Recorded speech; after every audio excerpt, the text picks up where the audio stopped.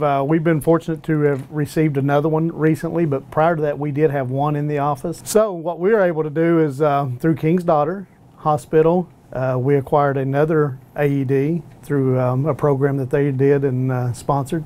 So this has really helped us, and it allows us to provide a very well-needed service to the community. Hopefully not needed, but obviously we have it on hand if needed. The training for an AED, it's just, it goes along with the CPR and first aid class that you have now. It's a part of that.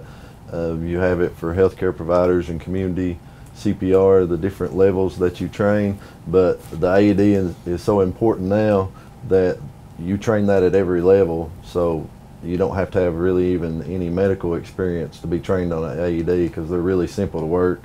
For the most part, they only have two buttons. They have a power button and a defibrillation button. I've been doing this for 30 years in law enforcement. I did, and in the rural parts of the county, it's a long time for an ambulance can respond to you. I mean, it's often sometimes an hour before an ambulance can arrive.